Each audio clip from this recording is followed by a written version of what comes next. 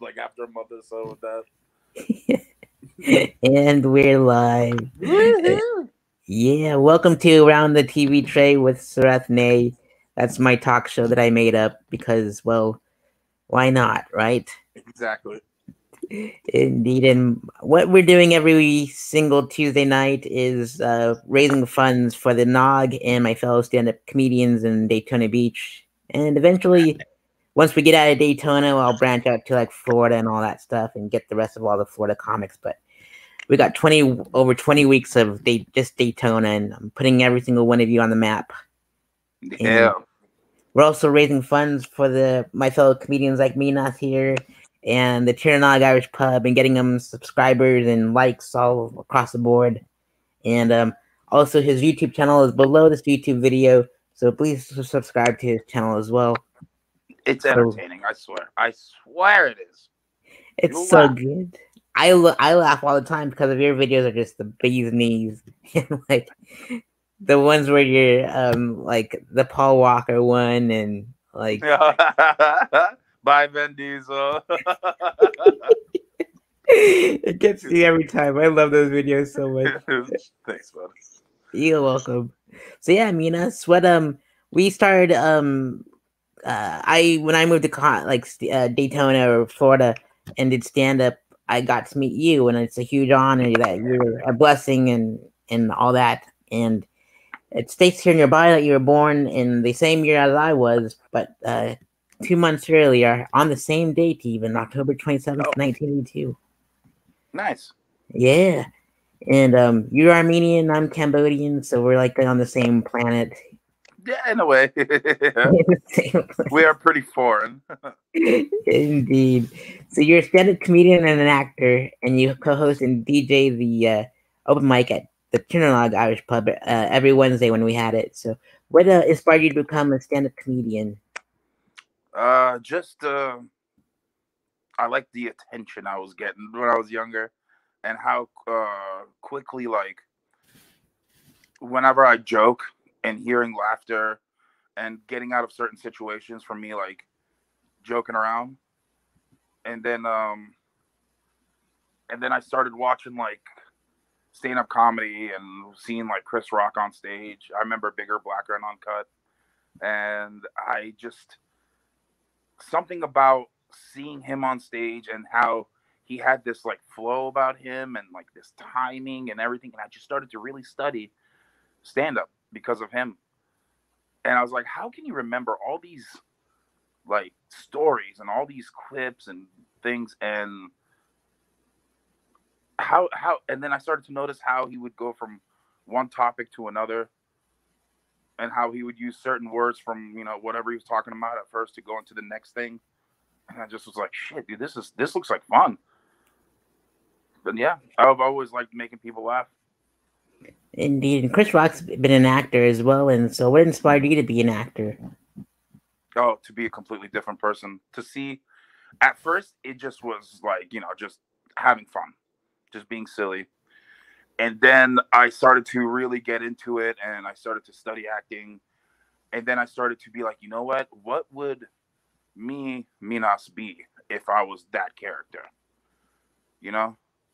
And then go into that headspace and just live truthfully in that moment as that character. But it's me living as that character. And I just like it. I just like going into another headspace and into another world, and I just feel more alive that way, if that makes sense. It does. Yep. Well, which characters were your favorites that you had portrayed? Oh man, I'm glad you said so. Let's see.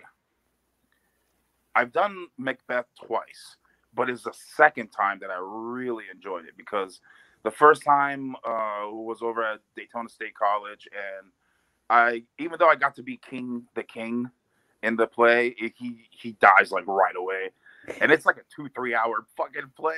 So like in the first 20 minutes, I'm fucking dead, and so the rest of the time is just me in the back, like not scoring at all. So it just was even worse. But the second time when I did it was very pretty recent, and I played one of my favorite characters from the show, Macduff. and he's the one that where Macbeth kills his wife and his children and like his countrymen and all that, and he breaks. I got to one of the things I always wanted to do on stage because I always did comedy all the time, and finally got to do a serious role. And bro, every single night I broke down crying on cue because whenever I hear the news of my my family and my friends and everyone dead from the hands of Macbeth, I fucking died. I'm on stage crying, and it was one of the. It just felt so. I felt so alive and so raw and real. Like I got to show an emotion that I never really show everyone all the time, you know. And that was one, and the second one was One Flew Over the Cuckoo's Nest. I played the chief, and that was really fun because 90% of the time I'm not saying anything on stage. Because if you're familiar with One Flew Over the Cuckoo's Nest, the chief just sits there silently, and everyone thinks that he's or that he's just deaf and dumb, and not deaf and dumb. He just doesn't speak. And when he does speak, it's like a and dude, that was one of the coolest moments when it's the next scene. I'm sitting there. It's like in the middle of the play.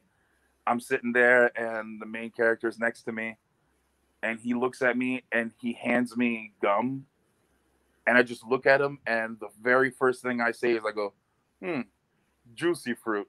The fucking dude, the place goes. But what I loved about that production was the director, one of the coolest guys I got to work with, and just the whole team. Everything about it was just so much fun. One Flew Over the Cuckoo's Nest. That was probably one of the best productions that I was part of for acting. So yeah, Macbeth and One Flew Over. Indeed, good stuff. Which venues have you performed in with your plays as an actor? A lot of it's Daytona. Daytona Playhouse, of course, was one. That's like when I first started outside of high school and Daytona State College and all that. Of course, Daytona State College, like I said. Flagler Playhouse, I got to do a really fun one called Sylvia, where I played a woman named Phyllis. I walk in to my friend's apartment, Kate, and I said, "Oh my God, I love your apartment." But then I found out that she's got a dog, and she lets the dog run around, and they sit on the couch and everything. I don't like.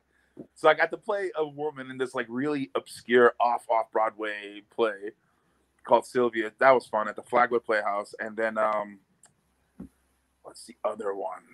I can't. Basically, just the playhouses here in around town. That's the best way to put it right now. Sweet.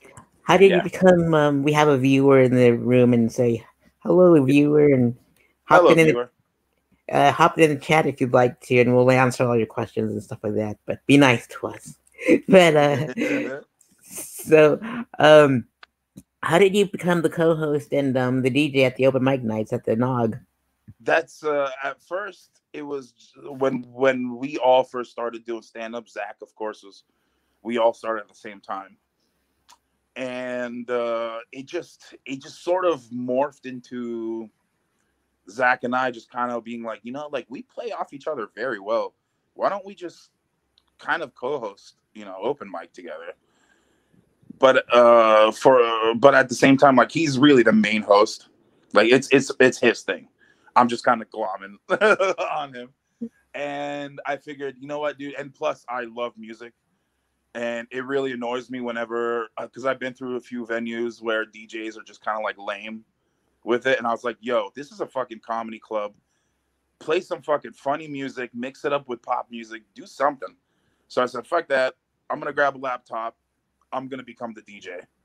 Because we need music, especially intros for comedians coming up on stage.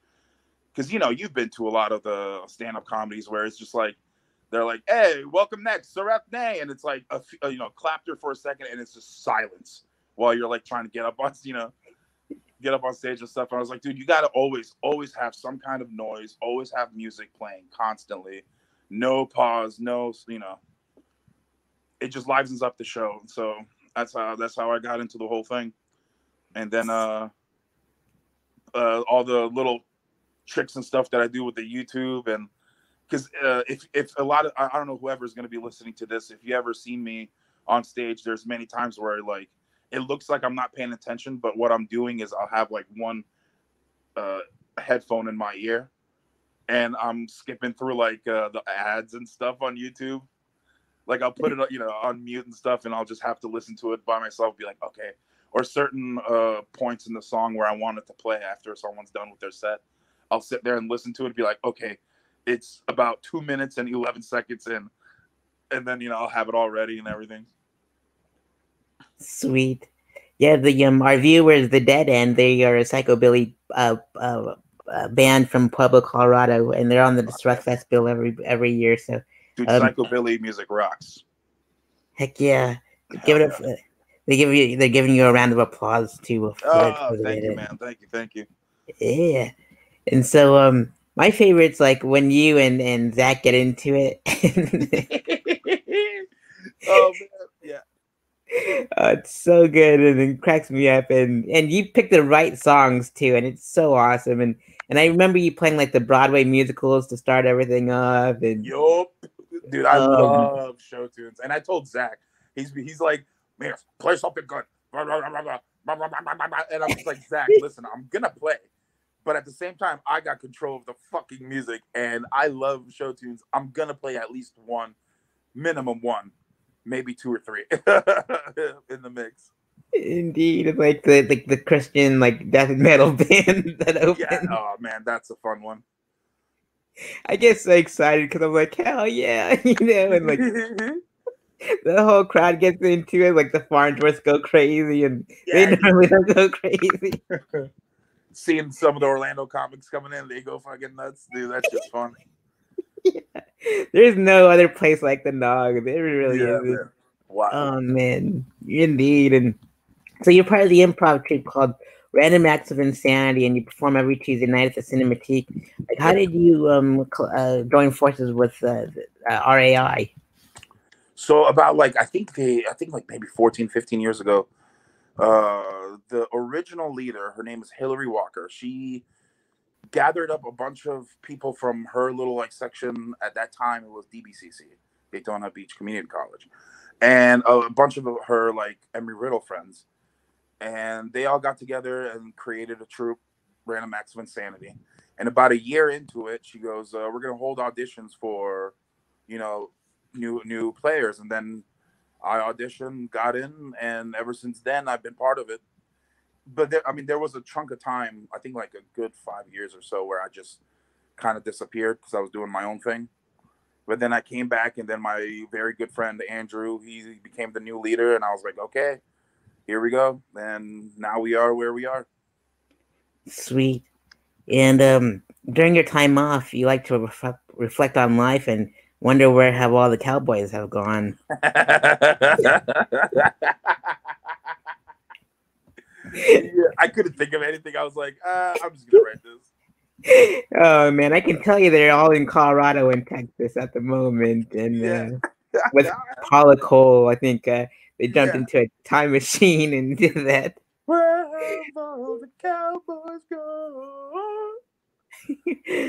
But they probably miss us like the deserts miss the rain, everything but the girl from 1994. I was just like the first thing that came to mind was that, and like right after the Paula Cole thing, and I'm like, all these one-hit wonders from the '90s. I sure miss them. They're fantastic. Oh all man, dance songs and all that, like La Bouche. La Bouche.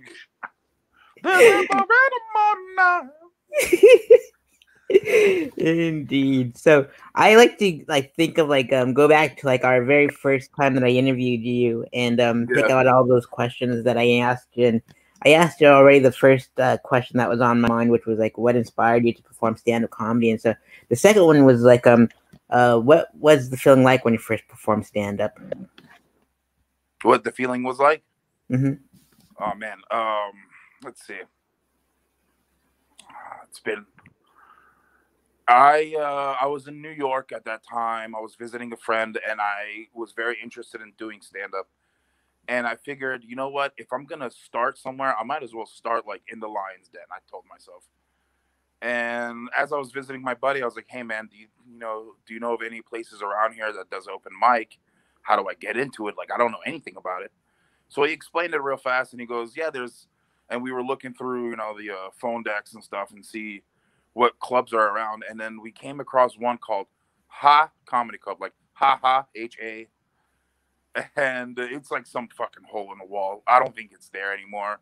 Like when I went last year to visit again, I don't remember seeing it. But I remember being there, and that day was kind of weird to begin with because it would be like super sunny, and then all of a sudden like it would rain hard, and then it just became cloudy, and then the sun came for a second, and then and it just, I don't know, it just was like a drizzly weird day. So finally the club opens, and then they were like, "Yeah, it's $6 to do like 5 minutes or 4 minutes or stand up or something weird like that." And I just was like, I gotta pay for this, I guess. So I'm sitting in the crowd, and I had a whole thing in my head, like, this is what I'm gonna say.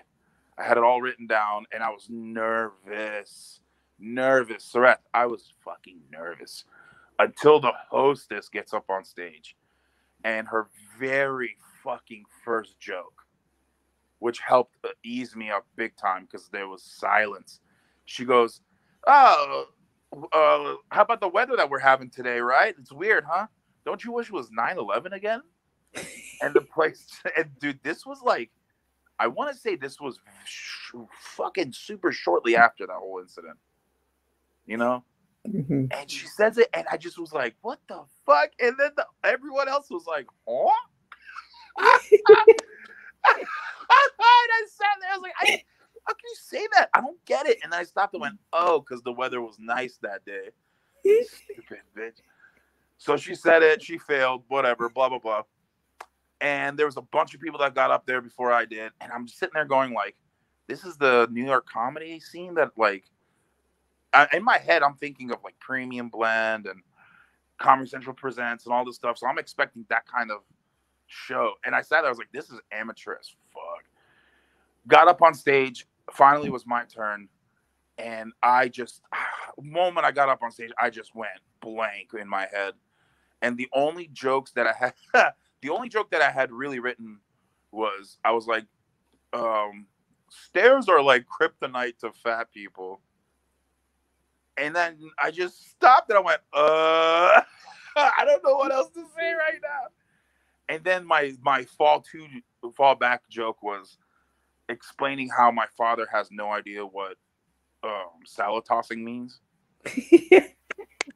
And I told him a story of how like I was sitting there, the bowl of salad in front of me with the tongs in it, and my sister sitting next to me. And I don't know what compelled for me to do this, like what came over me, and I just went, "Hey, Dad, do you want me to toss the salad real fast?"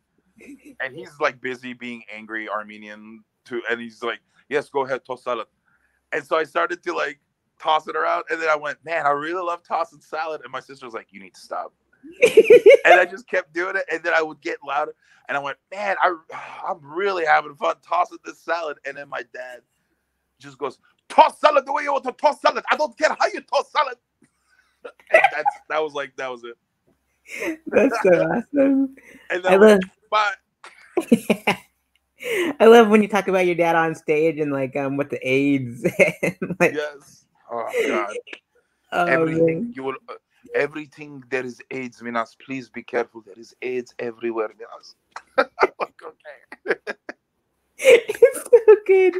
And like I hang on to like every single word because like that joke goes on for a couple of minutes or Yeah, so, yeah. like 2 or 3 minutes. But man, it's so good. It's so like it pulls you in and it's just so good. Oh man. And good stuff. And you mentioned that you did stand up in New York in the beginning, and like you went up there recently for a couple of months, I believe, and did Yeah, it like was like 4 months I was up there.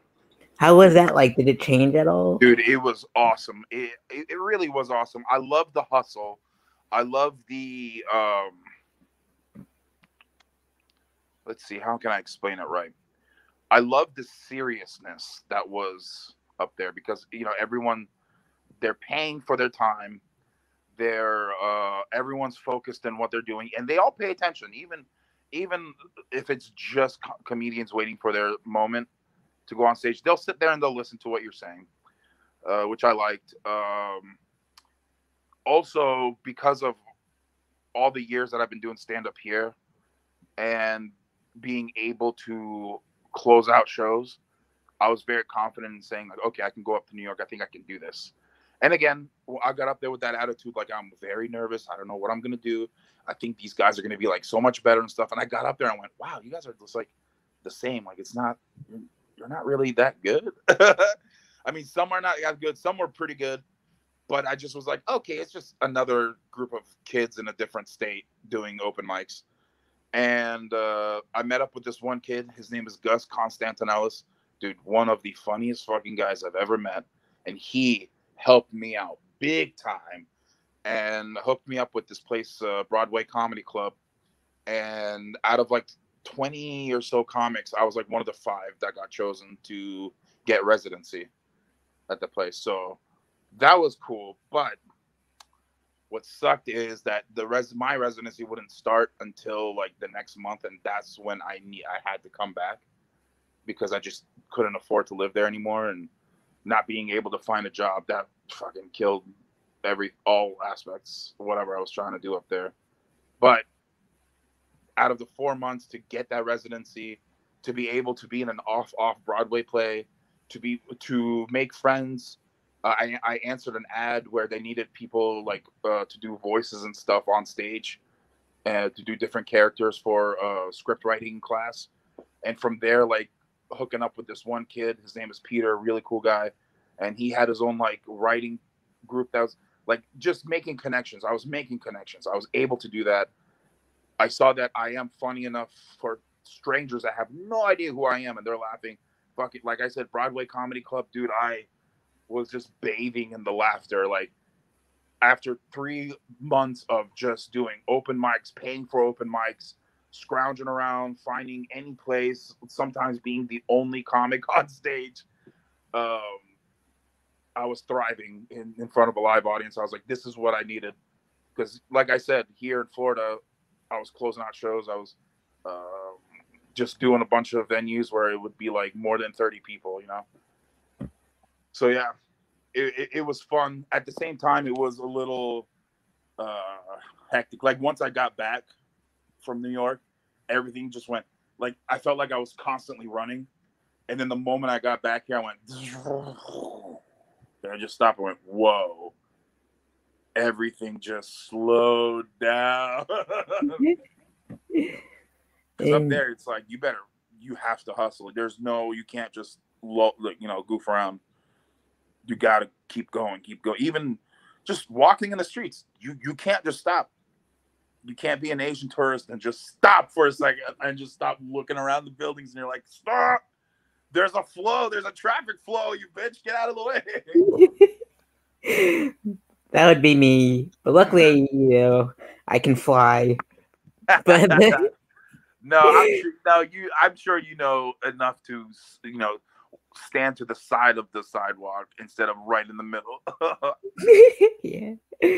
And earlier you also mentioned that Chris Rock's Bigger and Blacker was one of a stand-up special that stood out. What are your other favorite specials that stand out, and comedy records too? Okay, Dave Attell's Skanks for the Memories. That's one comedy special I thought was hilarious. The album. All the Mitch Hedbergs. Let's see. I'm trying to think a lot of the early Lewis Black albums are really good. Actually, like the first 2 albums. After that, it's just like the same time. It's just him constantly going, Democrats, Republicans, and you're like, okay, we get it. You're angry about that.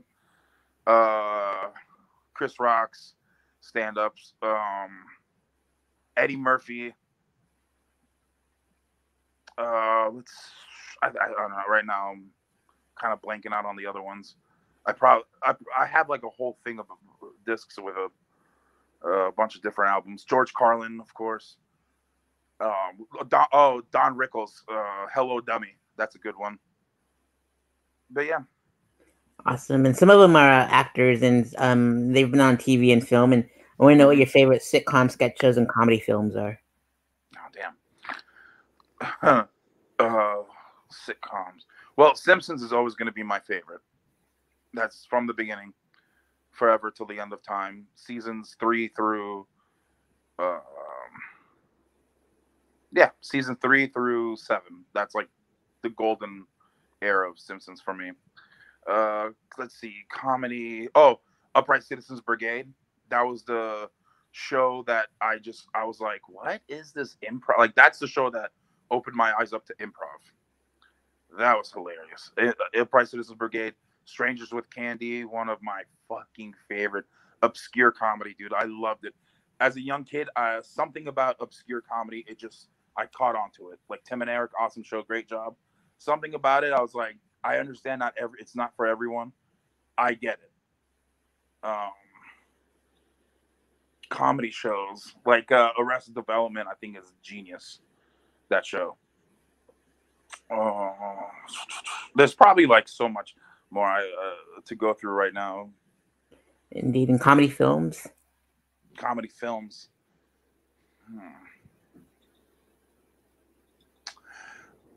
I don't know what about this one, but what about it? What was it? The Other Guys with Will Ferrell and Mark Wahlberg. I'm not a huge like Mark Wahlberg fan, but I love Gary Sanchez production movies, and that's like Will Ferrell and them basically. Dude, The Other Guys. Something about that fucking movie, man, makes me fucking laugh all the time, from beginning to end. That one, Hot Rod, with Andy Samberg, and older ones like that I grew up. That a lot of my comedy comes out of is Naked Gun and Airplane, like those silly kind of comedies. Yeah. Awesome. And if you can go on tour with any comedians, local and internationally known, which comedians would you go on tour with? Local Zach Bennett and Brian Ziola. So I could finally be on tour with them. No one's gonna get that. That's like a huge running joke between me and them. Those guys would be actually fun to do comedy with, like to go on tour with. Let's see. Dave Chappelle would be fun. Bill Burr, I guess. I mean, I don't know. A lot of those. It's weird to ask me a question at this point in my life, because I kind of like, with this whole like Corona thing that's happening and like everything that's happening in this world, I'm not feeling funny anymore, if that makes sense. And I just kind of I'm slowly losing interest. I'm not like 100% lost from it, but I feel like if you asked me this question in the height of my stand-up, I'd say like definitely like I'd love to go do things with Chappelle and all that, because I feel like I sort of would be able to carry myself on stage. And now because I haven't done it in such a long time, I'm just like, oh, I don't know about all this. I don't know if I'm able. I feel like completely, yeah. Yeah. Oh, if it was, I would have loved to have done stage time and gone on tour around circa 2000, let's say 2007 to 8ish, 9ish, Artie Lang. With those guys, I feel like I would have the time of my life and party and hardcore drugs. Just those dudes were wild. And then like I'd hear how much they'd get paid and stuff, and I'm just like, what? Like, you got paid 30 grand for just one night? What? Why am I not with you? I'm better than like 3 of the comics that open up for you. What the fuck? Indeed. And speaking of Artie Lang, if you go on YouTube right now, turn off your ad block and watch Dirty Work, because it's on there for free. And dude, Dirty Work's the best. And it sort of annoys me when he talks shit about it. I'm just like, dude, you don't understand how big of a following we have. Like, everybody loves that movie. I love Dirty Work. I think it's fucking hilarious, and he always shits on it. And I'm just like, dude, we need to stop.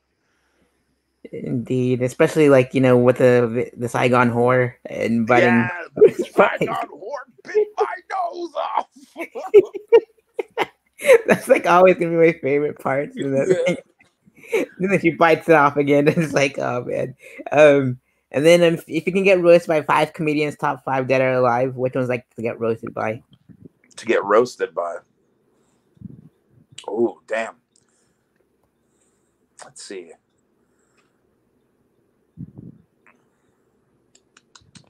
Jeff Ross, of course. I'd like to hear. He's super professional roaster. Oh, Don Rickles. I'm sure he'd throw a few jabs here and there. I got to come up with 5. Uh-huh. Oh boy. All right, Don Rickles, Jeff Ross, Lisa Lampanelli, just to be like, all right, I get it, just to see her, I guess. Sure. 2 more. Sarah Silverman and one last comedian. Who would be a good roaster that would just fucking annihilate me, and I'd be okay with it? I can't think of it right now. No worries. And where do you see? I know that we're having a hard time doing stand up now, and we're not kind of like in the mood to do stand up. But where do you see your comedy career in the next 5 years? I'm sure I'm gonna revive pretty soon. Like, I just once all this settles out, hopefully, in 5 years. Mm-hmm. I don't know, man. It's kind of a blank right now, but hopefully, if everything goes well and everything, and we all come back to somewhat normalcy, at least playing like bigger venues, doing like playing with like 300 people or plus, stadiums and stuff. That'd be really fun. I've only got to experience that once, and that was at the Daytona Playhouse. This one guy, his name is Rip, and he actually talks like this. At first, like, I was in a play with this guy, and I thought he was doing the character from the beginning, and he was just staying in character. And then after the show, he's like, Minas, I just want to ask you, you said that you do stand-up. Can you? And I stopped him like, oh my God, you actually fucking talk like that. He's like, can you do me a favor? I have a 30s themed show I'm going to be doing, a Christmas show. Can you do stand-up for that? It's like, sure. So, yeah, I got to do a 300 plus audience show where I got up there and I was like, hey, folks, how's everyone doing today? Like, I did this whole 30s, like, comedy routine thing. And it could have gone a little better. I could have picked better jokes. There was one old lady that booed in the audience, and it took, dude, you know how like quickly we like our venom snaps back. Mm-hmm. But dude, I stopped and I went and I just stared at her, and I stopped and I looked around her and I saw that she had like grandkids and all these other kids are around the place because it's a family show. And I went in my head, I was like, you lucky cunt that I didn't say anything right now, you little old bitch. Like, I was ready to bury her, and I just stopped, and I just went back to the jokes I was saying. Anyway, blah, blah, blah, blah. Indeed. And so you do stand up, improv, and acting. And what other forms of comedy would you like to venture off into? Writing would be fun. I want to at least write for SNL. That was kind of my main goal in life, was to get on SNL for the longest time. And I figured through writing would be fun, just to have sketches and then slowly put myself in there and get up and get some TV time. But yeah, that's it.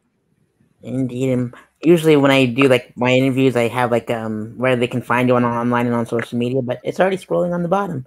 So Yeah, subscribe and follow me and us on Instagram and Snapchat and you'll all that see all stuff. kinds of bullshit. Indeed. And you'll find his YouTube channel below this YouTube video. And what experience would you like your eyes to take with him after a set is over? Just a different perspective on growing up as a foreigner, and how I saw things here different, like what I was used to growing up, and then comparing to the American lifestyle and the American ways. And Indeed. then I don't know, just opening up people's eyes a little bit to other cultures and other. Yeah, that's all I'm gonna say. Indeed. And my final question will be, what is your favorite joke a comic has ever written?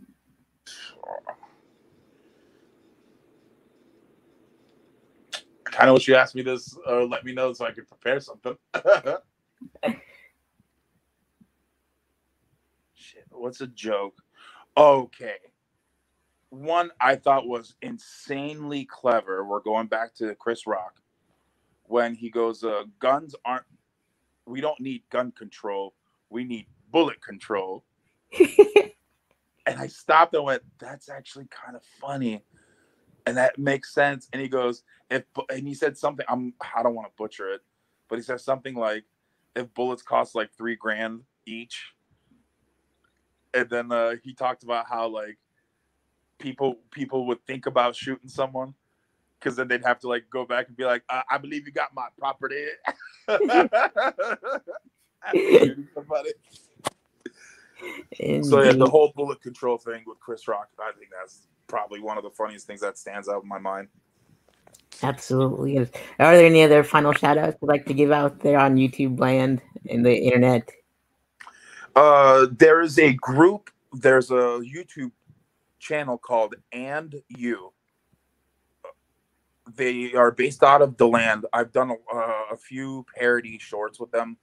Really funny guys, and I got to be in a few of their feature films. Very smart. They fuse up a lot of like, they'll take one of the things I did was they took The Hobbit and they took Hunger Games and they fused it up and made it the Hobbit games and things like that. And they're very, very good with their graphics and all that. Like with what they have, I'm just like, this is fucking professional. You guys are good. They're called And You Films, and yeah, you'll see it all. Diary of a Wimpy Alien is like their most popular thing right now. And of course, it's Diary of a Wimpy Kid, but it's alien. And it's this kid going, it's an alien kid going, I'm never popular.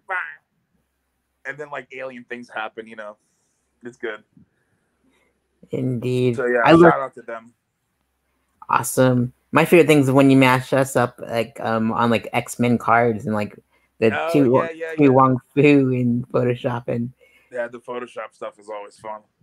Indeed. And I love your video mashups, as you mentioned earlier, with like the Paul Walker and like they just get me every time. And man, just subscribe to Minas's channel on YouTube and you'll see what I mean. There's more coming up for sure. I've been slowly like trying to find certain backgrounds and stuff to fit for certain jokes and scenes.